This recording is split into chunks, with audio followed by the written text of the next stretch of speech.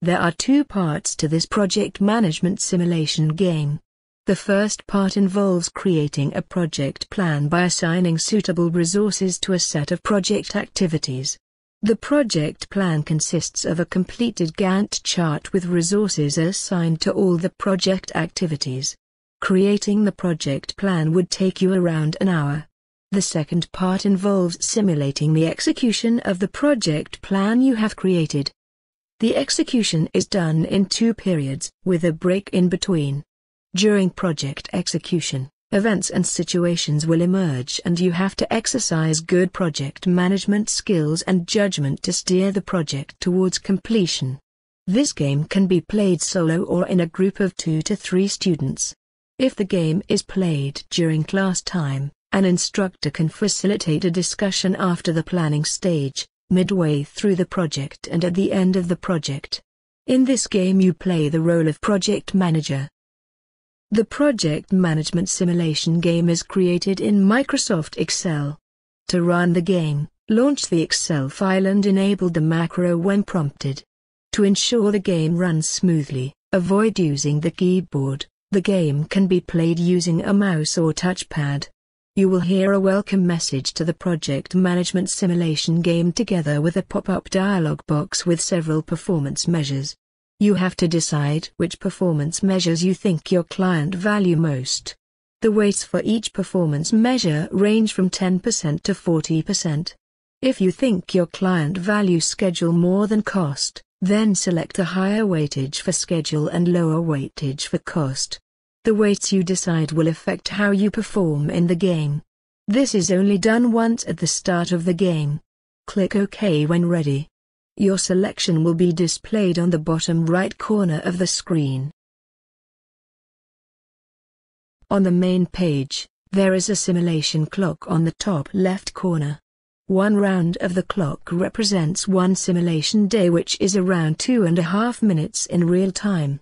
This clock will only start during project execution. Below the clock is the simulation date. Simulation starts on 1st January and weekends are ignored during project execution. There are 4 dials for the performance indicators: budget, quality, motivation and schedule. The blue color on the dial means healthy, red means unhealthy. 100% budget means exactly on budget, anything above means over budget, anything below means within budget. The same applies for schedule. The measures for both quality and motivation should be the higher the better. Below the 4 dials, a graph will show the performance of the 4 indicators as simulation progresses. The screen size can be changed by clicking on the Project Management Simulation Game button on the top right corner of the screen. This is to cater for different screen size and resolution. Below the Project Management Simulation Game button, there is a decision score and customer satisfaction factor. The decision score computes the average score of a series of multiple-choice questions that you will be asked during the simulation. The customer satisfaction factor is an overall measure which factors in the performance criteria weightage that was set at the beginning of the game. The first part of the game is to build a project plan. This is an IT implementation project and you will be provided with project activities and resources to complete the project plan. Click the Activity List button to show a list of 17 activities.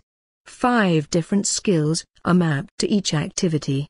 Each activity requires different skills. For instance, the activity specification requires someone who has good knowledge of business and sales and marketing but weak in web design and programming skills. The activity implementation, on the other hand, needs someone who is strong in programming and vice versa. The recommended resource for activity suggests the number of employees needed for that activity. Man days indicate the total man days estimated to complete the activity.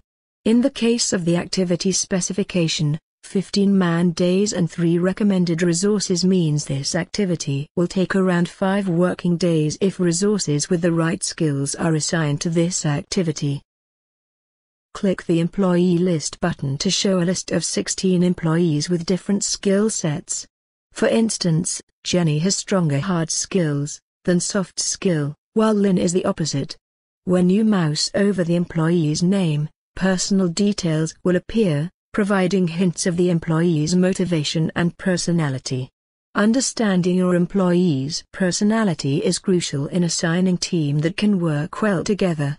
You should read the employees' profiles before planning the project.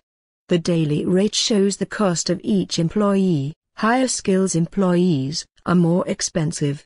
The mode of working allows you to switch the employee to work in overtime mode if necessary. Click the Network Diagram button to show the project network diagram. This diagram shows the sequencing and dependencies of project activities. The activities highlighted in yellow are currently in the project critical path, which changes according to the current status of the project. Click the Resource Gantt button to show the Resource Gantt chart. This chart shows the availability of employees. Different color codes are used to indicate status and availability of employees. Dark blue shows unavailable, red shows schedule conflict. Schedule conflict happens when an employee scheduled to work on an activity overlaps with periods where he or she is unavailable. Light blue shows employees assigned to an activity. Green shows employees on training. Click the Calendar button to show the project calendar. The calendar shows the tasks and appointments made by the project manager during project execution. During planning phase, the calendar is empty. It is only during project execution that items will be populated in the calendar. Click the Gantt chart button to show the project Gantt chart.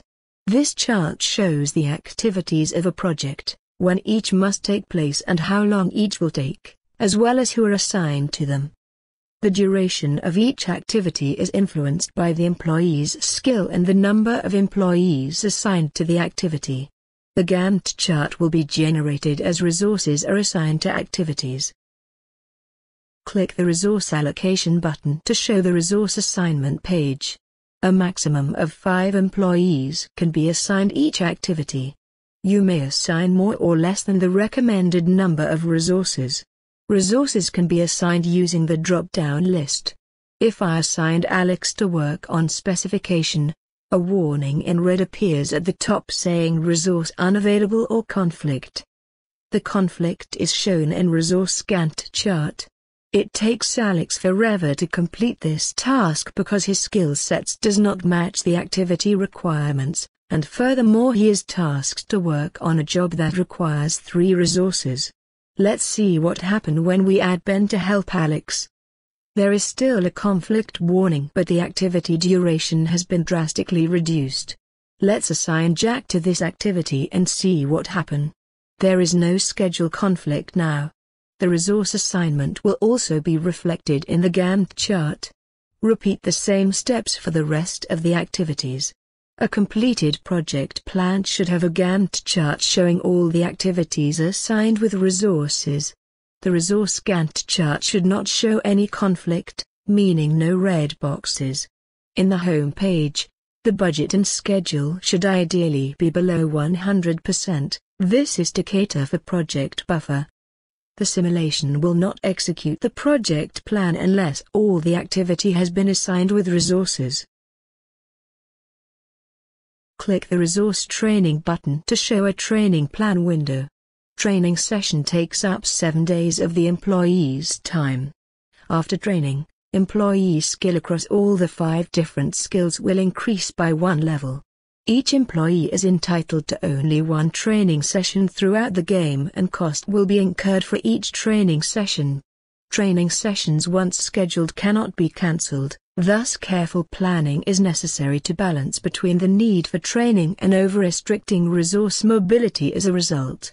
You need to know the schedule of your employees to plan for training sessions. For instance, Susan will be working on the project at a later stage, thus I can consider sending her for training on the 5th January. Training sessions can be scheduled anytime in the game. After completing the project planning stage, you can then proceed to execute the project. The project execution is done in 2 periods. Once the project starts execution, it will not stop until the end of period 1, which is on 4th of February.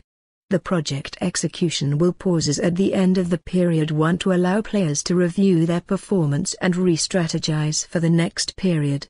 During project execution, players need to frequently respond to decision events, emails, and any unforeseen situations that may upset the project plan. At some point in project execution, you may need to request for extra resource, extra budget or scope cut. This can be done by clicking on the red buttons on the right side of the main page. These requests are subjected to approval, and may come with consequences. Once project starts execution, you can start scheduling for quality reviews, project reviews, meetings and social activities by clicking on the Quality Review and Schedule Meeting buttons. All appointments must be scheduled 1 day in advance. Quality reviews involved members of the project team working on the activity and will not take too much time. Quality reviews can only be scheduled during the period the activity is in progress. Project reviews, on the other hand, involve the entire project team and will take a bit more time and effort. You have to decide when and how frequent to conduct these activities. Social activities are done after office hours. It will not cause any schedule delay but will take up a bit of project budget. Social activities can build team cohesion and increase motivation. Informal discussion sessions are helpful for project managers to interact with their employees on a casual basis. Such sessions will have a positive effect on motivation without affecting project schedule. However, you can only meet employees that are currently working on an activity. If you hear the alert, make a decision. You have to immediately go back to the main page and click the green decision button. A dialog box will appear with one or more multiple choice questions. Click on the number in the decision text box to show the question. Select your preferred answer, and click the OK button. If there are more than one question in the decision text box, repeat the steps again. Close the decision dialog box by clicking on the top right corner of the dialog box after making your decision. If you hear the alert, "You got mail," you can read the emails by clicking on the green email button. A dialog box will appear with one or more emails. Click on the number in the email number text box to read the message. Emails are the only way your stakeholders communicate with you. It is important to read emails, else you may miss some important messages. Email messages will stay in your mailbox for up to 7 days. If you hear the alert, an urgent leave application is pending. You can respond by clicking on the green leave approval button to make a decision whether or not to grant the leave application. There are some unforeseen events that will occur during the simulation that are beyond your control. You just have to manage your resources to work around them. Good luck with the game and have fun. If you are keen to use this game for your course, please contact Dr. Wee Leong Lee at the following email address.